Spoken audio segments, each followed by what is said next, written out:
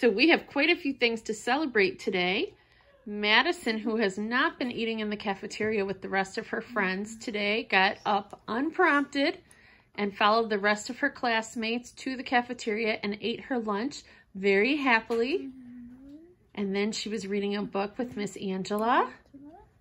And then Madicyn rode the bus. That is 4 days in a row. 4 days.